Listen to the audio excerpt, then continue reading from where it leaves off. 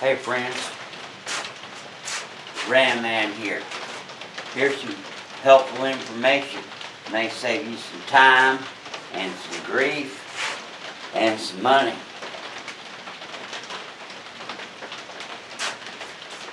That's our main landline where we keep track of you and we get a printed record, and this is to transfer some pictures and yada yada. So, right now what we're going to talk about is we're going to talk about the 44, Dana 44 HD, often referred to as Big Knuckle or the Big Ball. Now, nobody, to my knowledge, we sell a lot of the front 44s. I don't know of any people that have designed any disc brake kits for the closed knuckle axles besides myself. Maybe that's why we sell so many of them. We ship about 2 44s a week on average, and so sometimes 3. Anyway, so the kits are very similar, but they are different. So here we are, my friends. We're looking at the passenger side of the Dana 44 closed knuckle, Big Ball. Give you a reference, this is basically the same size as a Dana 60 closed knuckle, and I have one right out there. Very, very similar. So here it is bolted up. If you'll notice that we had to pull a few more tricks to get our clearances to go on this. Like I said, it's similar to the standard 44, but that Big Knuckle proposed quite a few challenges. I don't know, several years ago when we did all this, 4 or 5 years ago. So, but we don't sell very many of them. These big old closed knuckles, they're pretty doggone rare, and not everybody calls us regular 44 Dodge, Chevrolet, blah blah. So some international, but so we don't sell that many of them, and it's was a little bit more difficult to engineer, but of course it worked out just fine. So anyway, so here we go. Here is our rotor all bolted up.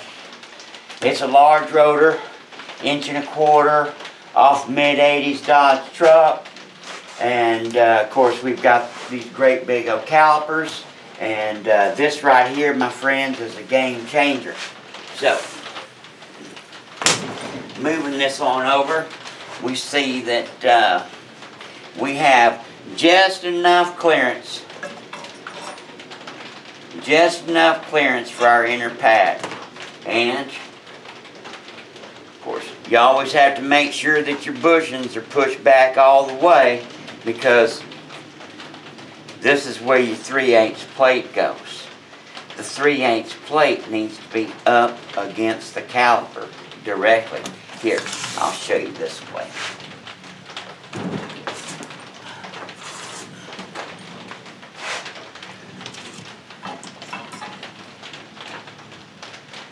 Get that in there. Remember, leader's always up top.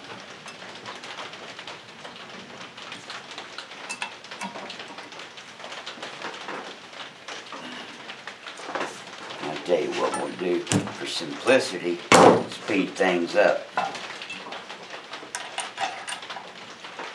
I think most of you get the gist. If you don't get the gist by now, you probably ought not be looking at this project. So there you go, my friends. Here you go. There's a disc brake kit set up for the Big Knuckle. Rotors on the outside, the flange. So there you go, my friends. You have it. And if you'll notice, there's no need to grind on the calipers or the knuckle, which is often the case on some custom disc brakes. But this is all just a simple little bolt up. No big deal. So, Hope that helps you out. For some of y'all folks out there that was confused or what have you. So, yes, we have a disc brake kit for the big Knuckle. We always have. We just don't sell very many of them. It's literally about 1 in 10. It's literally about 1 in 10. So, we don't ship them too often.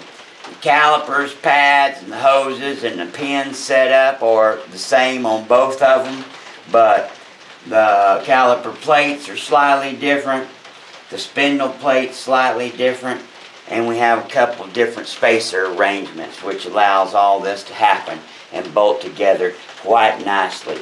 If you can tell, it's quite well done. I'm more proud of this than some other things. God bless you. God bless America, and happy trucking and stopping. Bye.